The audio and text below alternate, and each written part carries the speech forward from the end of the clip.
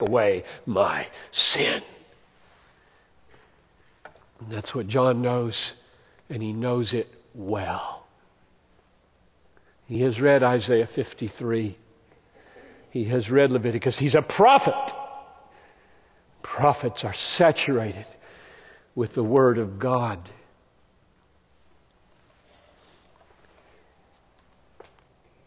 It's happening right then. It's happening. The parable is coming true. The pointer and its reality is emerging. And I'm a root down in Leviticus and down in Isaiah, but I'm bulging out here and say, there it is. There's the Lamb of God. And I'm willing to become nothing if people would turn to Him. Peter didn't write a gospel, though he probably is behind Mark as the main testimony. But he did write an epistle. And he did talk about the Lamb of God. And he did relate it to our sins. Let me read his testimony. This is 1 Peter 1:18. You were ransomed from the futile ways inherited from your fathers, not with perishable things like silver and gold, but with the precious blood of Christ, like that of a lamb without blemish or spot. So there it is. The reason John in his epistle said he came to take away sin and he is without sin is because that's what lambs have to be. Without blemish, without spot. So you and I don't qualify. We need a lamb. We can't be the lamb. Every one of you needs a substitute. And no animal will do. And no sinful human will do. No sinner can take away the sin of a sinner.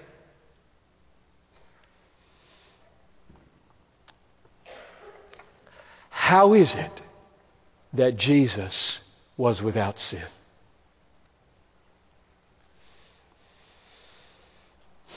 Everybody born normally is sinful. Everybody's born with sin. It says so in Romans 5:12. Just as sin came into the world through one man, and death through sin, so death spread to all men because all have sinned. So how comes it that when the Word became flesh, He didn't become sin? Is He not a man? And the answer is, Jesus was not born like you and I.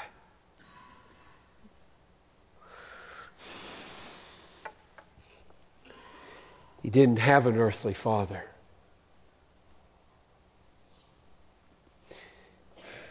God ordained that the God-man would be the God-man, and therefore would be born of Mary by God, not Joseph. So I'll read it to you. This is Luke 1:30. The angel said to her, "Do not be afraid, Mary, for you have found favor with God. Behold, you will conceive in your womb and bear a son, and you shall call his name Jesus. He will be great and will be called Son of the Most High. And the Lord God will give him the throne of his father David, and he will reign over the house of Jacob forever. And of his kingdom there will be no end." And Mary said to the angel, "How will this be, since I am a virgin?" And the angel said to her, "The Holy Spirit will come upon you, and the power of the Most High will overshadow you, and therefore the child to be born will be called Holy, the Son of God." He was holy, like nobody is holy, and stayed holy all his life. And today is holy, holy, holy, Lord God Almighty, Lamb and Lord of all. That's how he could do it. That's how he was spotless. He was God, the God-man, without sin. In the beginning was the Word, and the Word was with God, and the Word was God, and the Word became flesh, and everything about him suited him to become the Lamb of God. So what does it mean? What does it mean? Behold the Lamb of God, who now is suited, as only he can be, to take away the sin of the world. What does that mean? That the Lamb takes away the sin of the world. What does it mean? It means two things for the Jews. Two amazing things, both of which are profoundly relevant for us Gentiles too. Number one, the first thing it means is that the God-man would die. That's what lambs are for. Either eating or sacrificing. Nobody was thinking pets. Lambs are for being slaughtered. I use the word slaughtered not for effect, but for this reason. Only John in all the New Testament uses the Greek word svadzo, which is what you do to an animal to kill it. You slaughter them. It's found in Revelation especially. Behold the Lamb who was slaughtered. It's usually translated slain, softening it up a little bit.